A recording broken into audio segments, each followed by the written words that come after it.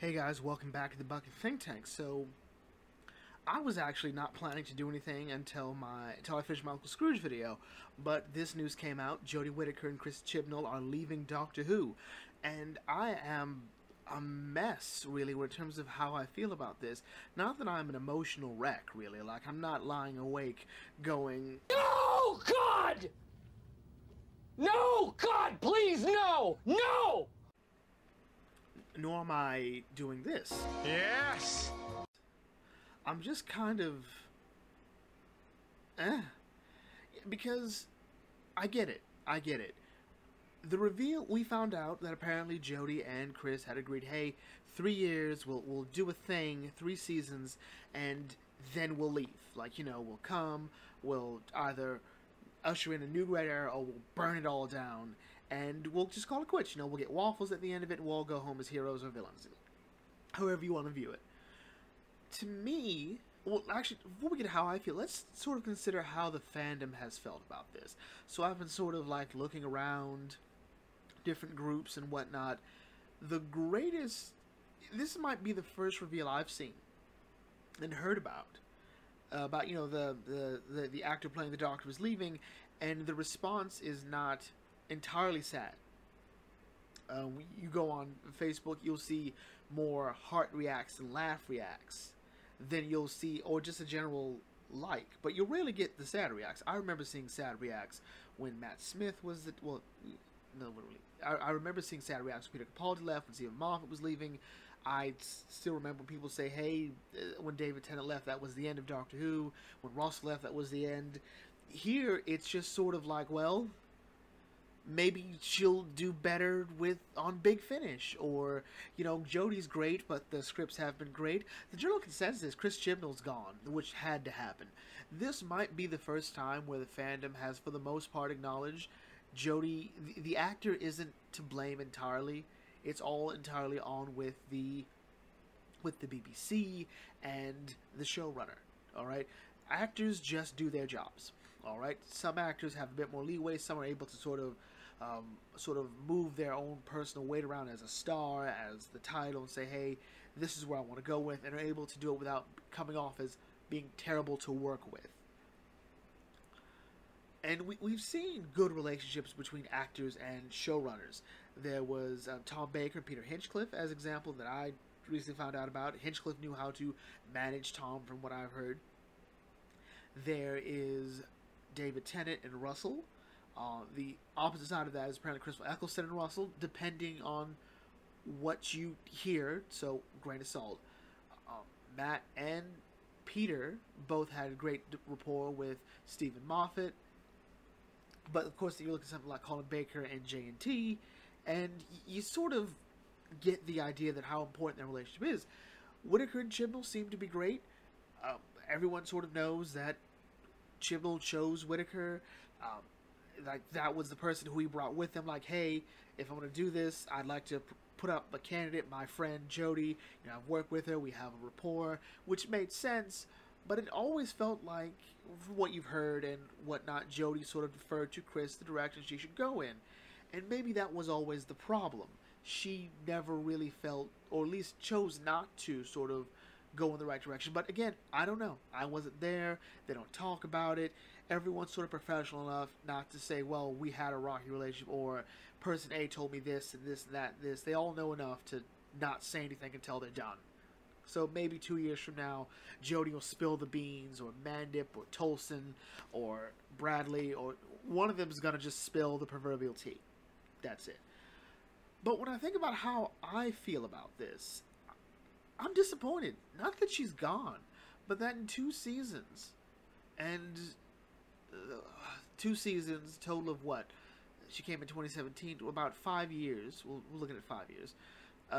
I've yet to feel sort of connected to this Doctor. And I've been doing this, you know, Doctor Who retrospective, doing it again, where, you know, we started with William Hartnell, we finished Colin Baker, and we're currently watching Sylvester McCoy's era, and I've found moments where I connect with all of these Doctors. Maybe not in their entirety, like, you know, every episode of William Hartnell is not like, yeah, that's my boy. Same with Pertwee, same with Davison, Colin, mixed bag, you know.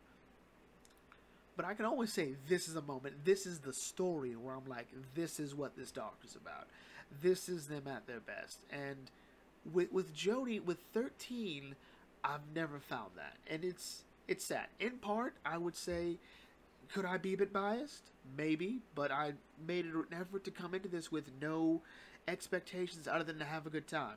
And that hasn't been met. It hasn't been colossally bad, which I would prefer if it was colossally bad. Granted, Thomas Children is colossally bad, but that's a different kind of bad. When I'm saying something is epically bad, you know, a horrible, great, beautiful fire, I'm talking about something from like the Moffat era, where, you know, it's bad, we can all see it's bad, but we have fun talking about how bad it is. Alright, we can see that, you know, we might have had to throw this entire idea out, or maybe we can have fun reworking it.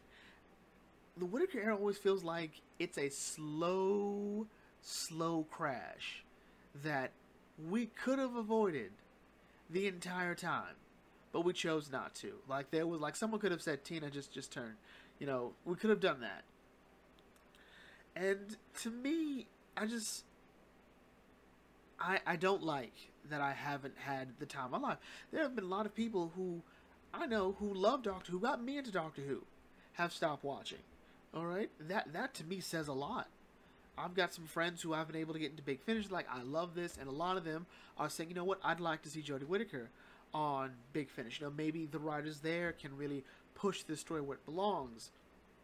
And I think that's a discussion for another video. But this is the first time for me where I'm seeing an era where, like, you know, it's time to end. And now we're into the fun era of guess who the next Doctor is going to be. And now it's like, well, the next one should also be a woman, or it shouldn't be a woman, or it should never be a woman again, or it could be a person of color. I'm like, these are unnecessary attributes to add to your casting choice. Do what they did on Grey's Anatomy. Do a blind cast, alright? Just get a bunch of people in, and, like, you know, the casting person turns, or whoever you want turns their back and just hears the performance. Like, you know what? Let's, A, B, C, and D out of those four. A and C, get out. B and D, and we'll go through that again. You know, I think that would work best. Same thing with the writing.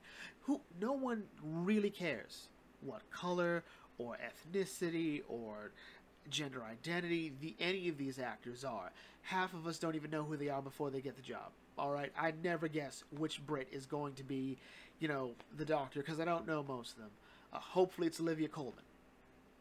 Just saying. Just saying. That's my short list, alright? Otherwise, I don't care. I don't care unless you've got some horrible scandal. My only other stipulation would be, don't have to be someone who's already been the Doctor. Once that happens, Doctor Who needs to end. I'm sorry, it just does. But anyway, getting off topic. I'm glad Chibnall's gone, because Chibnall he's never done anything I've loved for Doctor Who. Alright, people love it for Broadchurch, which couldn't be any further from Doctor Who if you tried, despite the fact like half the cast was in Doctor Who. So, yes. I'm hoping, despite what I've just said, I'm hoping that this last season, these last 6 episodes, the 3 specials, are going to knock it out of the park. That'll make us go, you know what? Push came to shove, it went out with a bang. It retconned the Thomas Child arc. Hopefully that's what it does. So yeah, what did you guys think about this? Are you glad they're gone? Are you sad to see them go?